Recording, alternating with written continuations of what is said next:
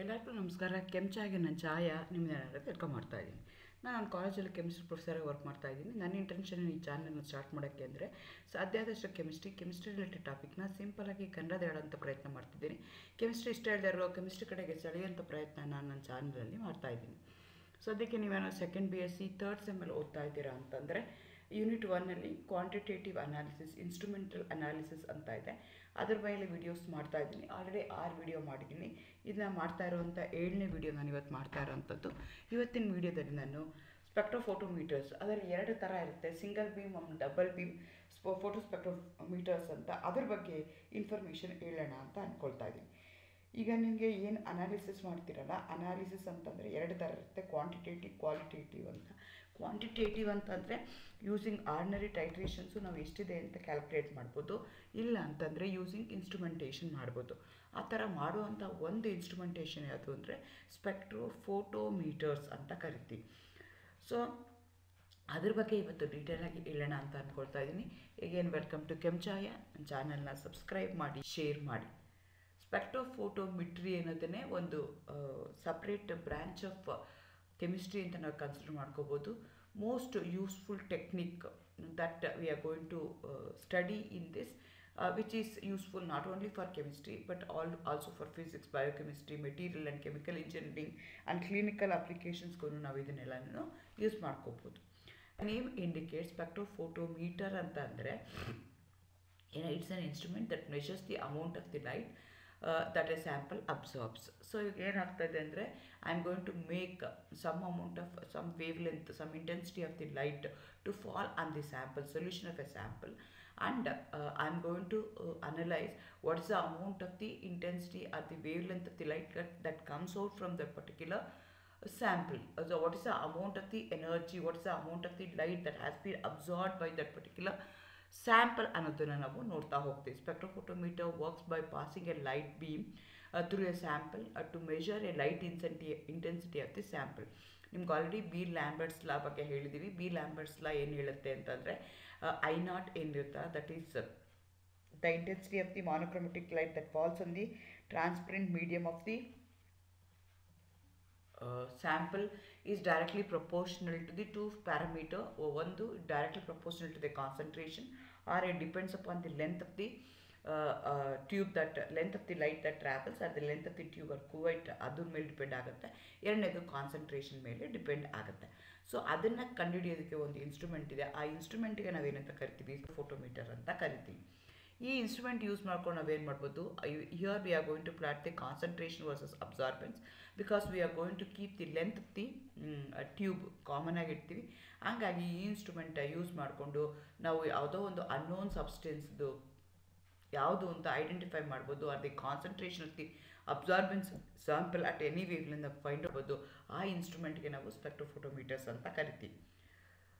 Spectro ಅಂತಂದ್ರೇನು, at the end we are going to get in the form of A spectra and ಫೋಟೋಮೀಟರ್ಸ್. Since light is involve, ಇದಕ್ಕೆ ಸ್ಪೆಕ್ಟ್ರೋಫೋಟೋಮೀಟರ್ಸ್ ಅಂತ ಕರೀತಾರೆ. Actually basically ಏನಿರುತ್ತೆ ಅಂತಂದರೆ ಒಂದು light source ಇರುತ್ತೆ. It is A ordinary light ಅಂತ consider ಮಾಡ್ಕೋಬೋದು.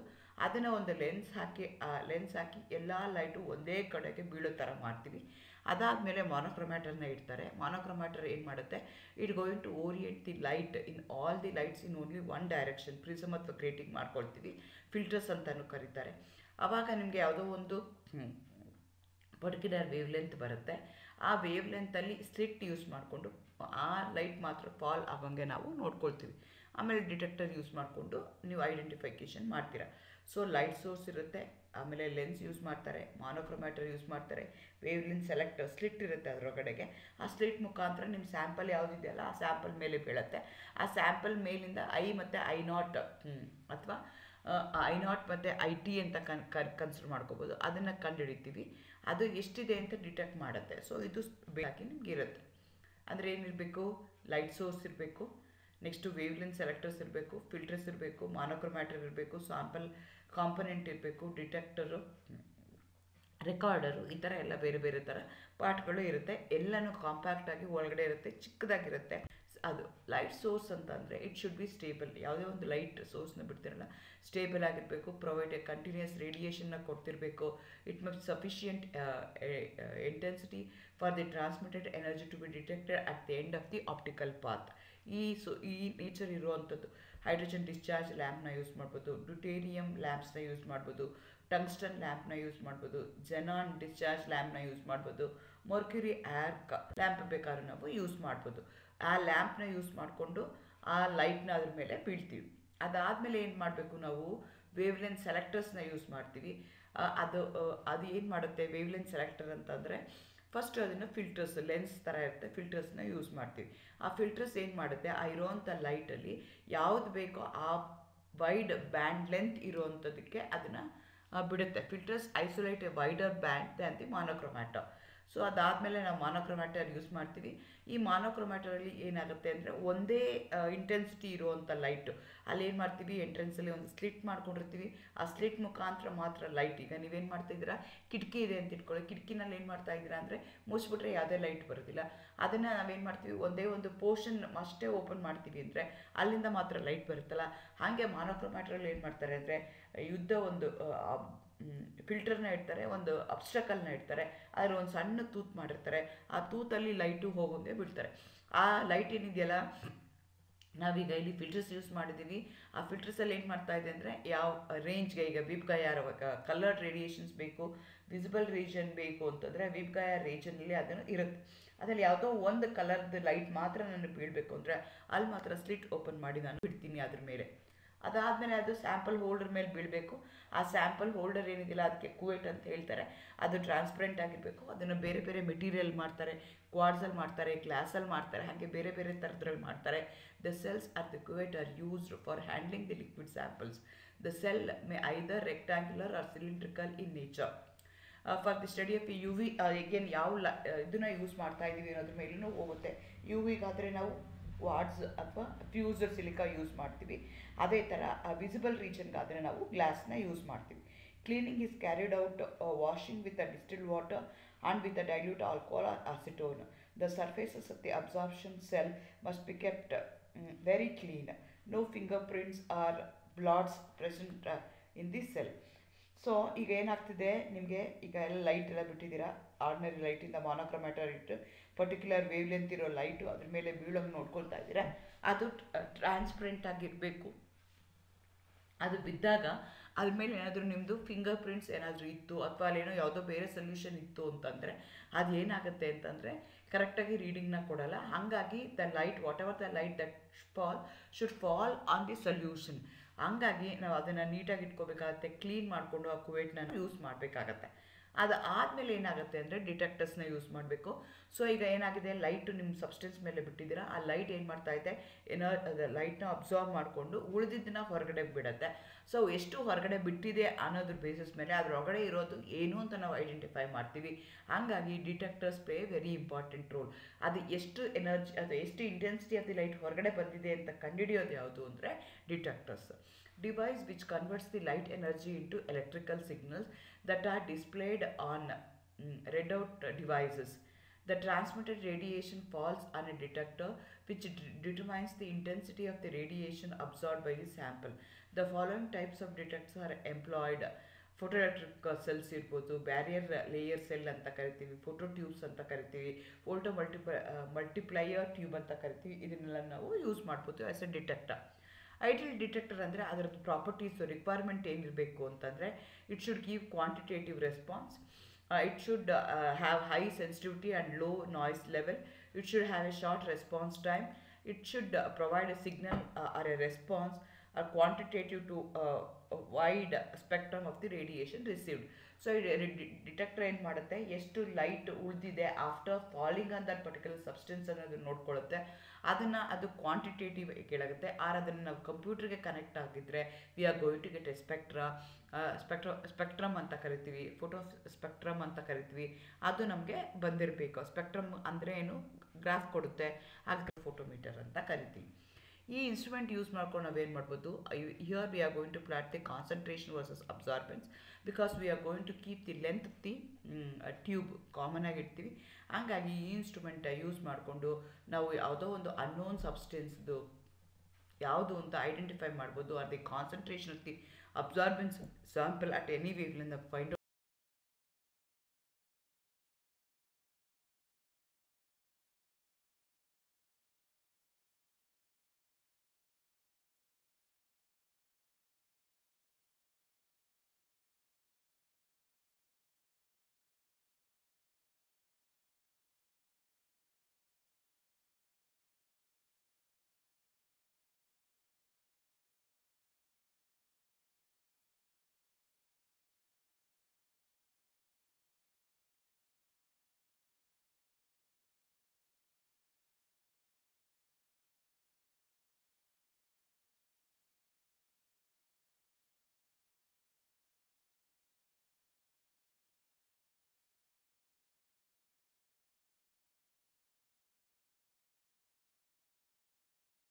ಸೊ ಹಾಗಾಗಿ ಈಗ ಸಿಂಗಲ್ ಬೀಮಲ್ಲಿ ಹೇಗಾಗುತ್ತೆ ಅಂದರೆ ಲೈಟ್ ಸೋರ್ಸ್ ಇರುತ್ತೆ, ಅದಾದಮೇಲೆ ಮಾನೋಕ್ರೊಮ್ಯಾಟರ್ನ ಯೂಸ್ ಮಾಡ್ತಾರೆ.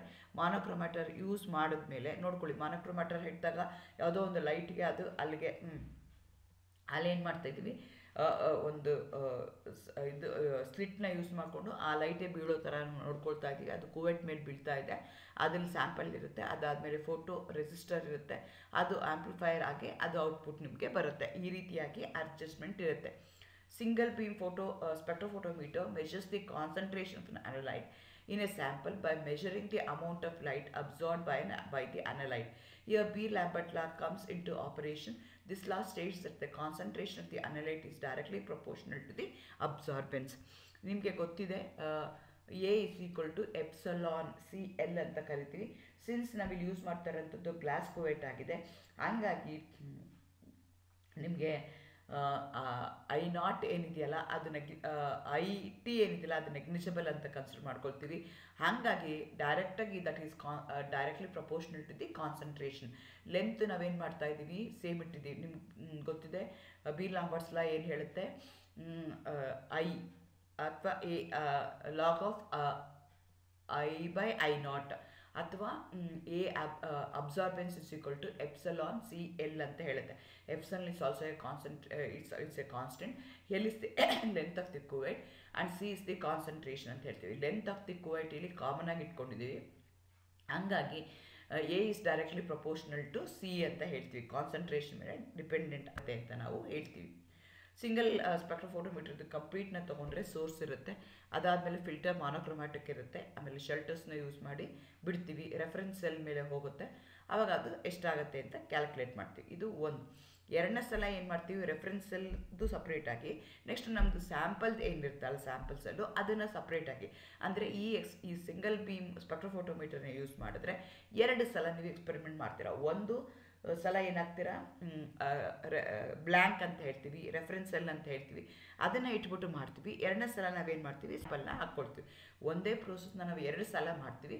And it's A comparative method, it's A relative method. So without ಬ್ಲ್ಯಾಂಕಿಗೆ ಎಷ್ಟು ಬಂದಿದೆ, ವಿತ್ ಸ್ಯಾಂಪಲ್ ಎಷ್ಟು ಬಂದಿದೆ, ಆ ಬೇಸಿಸ್ ಮೇಲೆ ನಾವು ಐಡೆಂಟಿಫಿಕೇಷನ್ ಮಾಡ್ತೀವಿ. ಆದರೆ ಡಬಲ್ ಬೀಮ್ ಸ್ಪೆಕ್ಟ್ರೋಫೋಟೋಮೀಟರ್ ಮಾಡಿದ್ರೆ it's an analytical technique, exactly ಸೇಮೇನೆ. ಆದರೆ ಇಲ್ಲೇನಾಗ್ತದೆ ಅಂದರೆ ಲೈಟ್ ಸೋರ್ಸ್ನ 2 ಥರ ಸ್ಪ್ಲಿಟ್ ಮಾಡ್ತಾರೆ as a fraction. As A name already indicates, it's A double beam. ಒಂದೇ ಬೀಮ್ ಇಲ್ಲ, ಆ ಲೈಟ್ ಏನಿದೆಯಲ್ಲ ಆ ಲೈಟ್ನ 2 ಸ್ಲಿಟ್ಟಾಗಿ ಮಾಡ್ತಾರೆ. ಒಂದು ರೆಫರೆನ್ಸ್ಗೆ ಯೂಸ್ ಮಾಡ್ತಾರೆ, ಇನ್ನೊಂದನ್ನು ಅನಲೈಟ್ಗೆ ಯೂಸ್ ಮಾಡ್ತಾರೆ. ಅಂದರೆ ಏನಾಗ್ತಿದೆ, ಅಟ್ ಎ ಟೈಮ್ ನಿಮ್ಗೆ ಏನಾಗ್ತಿದೆ ಅಂತಂದರೆ 2 ಸ್ಯಾಂಪಲು ಈಸಿಯಾಗಿ ಐಡೆಂಟಿಫೈ ಮಾಡ್ಕೋಬೋದು. ಈಗ ನಿಮ್ಗೇನಾಗಿದೆ, ಲೈಟ್ ಇದೆ, ಮಾನೋಕ್ರೊಮ್ಯಾಟರ್ ಹಾಕಿದ್ದೀವಿ, ಆ ಮಾನೋಕ್ರೊಮ್ಯಾಟರ್ ಆದಮೇಲೆ ಅದನ್ನು 2 ಥರ ಡಿವೈಡ್ ಮಾಡ್ತೀವಿ. ಒಂದಕ್ಕೆ sample same intensity of the light ಅಂದರೆ ಒಂದಕ್ಕೆ ಸ್ಯಾಂಪಲ್ ಮೇಲೆ ಬೀಳೋಂಗೆ, ಇನ್ನೊಂದು ರೆಫರೆನ್ಸ್ ಮೇಲೆ ಬೀಳೋಂಗೆ ಅದು ಡಿಟೆಕ್ಟ್ ಮಾಡುತ್ತೆ. ಅದಾದಮೇಲೆ ಡೇಟಾ ಔಟ್ಪುಟ್ ಕೊಡುತ್ತೆ. ಸೊ ಇಲ್ಲೇನಾಗ್ತಿದೆ ಅಂತ ಇಲ್ಲಿ ನೋಡ್ಕೊಳ್ಳಿ, ಕೆಳಗಡೆ ಚಿತ್ರದಲ್ಲಿ ನೋಡ್ಕೊಳ್ಳಿ. ಸೋರ್ಸ್ ಇದೆ, Hν ಇದೆ, ಫಿಲ್ಟರ್ ಅಥವಾ ಮಾನೋಕ್ರೊಮ್ಯಾಟಿಕ್ ಯೂಸ್ ಮಾಡ್ತಾರೆ. ಆಮೇಲೆ ಅದೇನು ಮಾಡ್ತಾರೆ, ಮಿರರ್ ಅಥವಾ ಶೆಲ್ಟರ್ನ ಯೂಸ್ ಮಾಡ್ತಾರೆ. ಸೊ ಎರಡು ಕಡೆಗೂ ಹೋಗೋ ಥರ ಮಾಡ್ತಾರೆ. ಆ ಬೀಮ್ ಸ್ಪ್ಲಿಟರ್ ಇರುತ್ತಲ್ಲ, ಎರಡು ಕಡೆಗೆ ಒಂದು ರೆಫರೆನ್ಸ್ ಸೆಲ್ಗೆ ಹೋಗುತ್ತೆ, ಇನ್ನೊಂದು ಸ್ಯಾಂಪಲ್ ಸೆಲ್ ಹೋಗುತ್ತೆ. At the same time ನನಗೇನಾಗುತ್ತೆ, photo ಡಿಟೆಕ್ಟರಲ್ಲಿ sample ಸೆಲ್ದು ಮತ್ತು ರೆಫರೆನ್ಸ್ ಸೆಲ್ಲಲ್ಲಿ ಏನಿದೆಯಲ್ಲ ಅವೆರಡರದ್ದು ನನಗೆ ಗೊತ್ತಾಗುತ್ತೆ. ಆ ಡಿಫ್ರೆನ್ಸ್ನು ಅದೇನು ಮಾಡುತ್ತೆ, ಡಿಟೆಕ್ಟರ್ ತಾನೇ ಐಡೆಂಟಿಫೈ ಮಾಡಿ ಅದೇ ಏನು ಮಾಡುತ್ತೆ, ರಿಪೋರ್ಟ್ ಮಾಡಿಬಿಡುತ್ತೆ. ಸೊ ನಮ್ಗೆ ಯಾವುದೋ ಒಂದು ಗ್ರಾಫ್ನ ತೊಗೊಂಡ್ರೆ ನೋಡ್ರಿ, ಈ ಥರ wave length versus percentage absorption ತೊಗೊಂಡಿದ್ದಾರೆ. ಅದು ಈ ರೀತಿಯಾಗಿ ಬರುತ್ತೆ, ಡಿಪೆಂಡಿಂಗ್ ಅಪಾನ್ ದಿ ಕಲರ್. ಒಂದೊಂದಕ್ಕೆ ಒಂದು ಕಲರ್ ಇದೆ, ಆ ರೇಂಜಲ್ಲಿ ನಮಗೆ ಈ ಥರ ಬರ್ತಾ ಹೋಗುತ್ತೆ. ಹಾಗಾದರೆ ಡಿಫ್ರೆನ್ಸ್ ಏನು ಸಿಂಗಲ್ ಬೀಮ್ ಮತ್ತು ಡಬಲ್ ಬೀಮ್ ಸ್ಪೆಕ್ಟ್ರೋಫೋಟೋಮೀಟರ್ಸ್ ಅಂತಂದರೆ, single beam spectrophotometer is an analytical instrument in which all the light waves coming the light source passes through the sample. So ಏನು ಬರುತ್ತಲ್ಲ ಲೈಟ್ ವೇವ್ಸು ಅದೆಲ್ಲನೂ ಸ್ಯಾಂಪಲ್ ಮೇಲೆ ಬೀಳುತ್ತೆ. ಆದರೆ ಡಬಲ್ ಬೀಮ್ ಸ್ಪೆಕ್ಟ್ರೋಫೋಟೋಮೀಟರ್ಲಿ ಏನಾಗುತ್ತೆ, split ಆಗುತ್ತೆ. So ಅದೇನಾಗುತ್ತೆ ಅಂದರೆ 2 ಫ್ಯಾಕ್ಷನ್ ಮೇಲೆ ಅದು ಬೀಳ್ತಾ ಹೋಗುತ್ತೆ. Single beam spectrophotometer uses the non split light beam use ಮಾಡ್ತಾರೆ. ಇಲ್ಲಿ ಸ್ಪ್ಲಿಟ್ ಲೈಟ್ ಬೀಮ್ಸ್ ಎರಡು ಥರ ಅದು ಬೀಳುತ್ತೆ ಅದ್ರ ಮೇಲೆ. ಇಲ್ಲಿ ಮೆಷರ್ಮೆಂಟ್ನ ತೊಗೊಂಡಿದ್ದ measurement taken from the single beam spectrometer R less reproductive because a single light beam is used.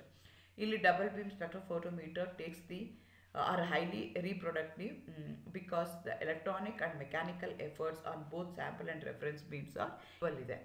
So ಹಾಗಾಗಿ single beam versus double beam spectrophotometer ಅಂತಂದರೆ ಇಲ್ಲಿ ಡಿಫ್ರೆನ್ಸ್ ಏನು ಅಂತಂದರೆ, spectrophotometer is an instrument that analyses the component of the solution by absorbing the capacity of the absorb light. The two main types of single beam, double beam ಇದೆ. Difference ಏನು ಅಂತಂದರೆ, single beam spectrophotometer all the light waves pass through the sample, whereas in the double beam spectrophotometer light beam splits into 2 parts and only one part passes through the sample ಆಗುತ್ತೆ. ಇದನ್ನು ಎಲ್ಲಿ use ಮಾಡ್ತಾರೆ? It is based on beer ಲ್ಯಾಂಬರ್ಟ್ಸ್ law, no doubt. ಹೇಗೆ ಅಂದರೆ detection of impurities ಇದೆಯಾ ಅಂತ check ಮಾಡೋಕ್ಕೆ, structural ಎಲ್ಸಿಡೇಷನ್ of the organic compound ಮಾಡೋದಕ್ಕೆ, ಇದಕ್ಕೆಲ್ಲ ಬೇರೆ ಬೇರೆ ಥರ ನಾವು ಯೂಸ್ ಮಾಡ್ತೀವಿ. It is one of the best methods for determining impurities in organic molecules.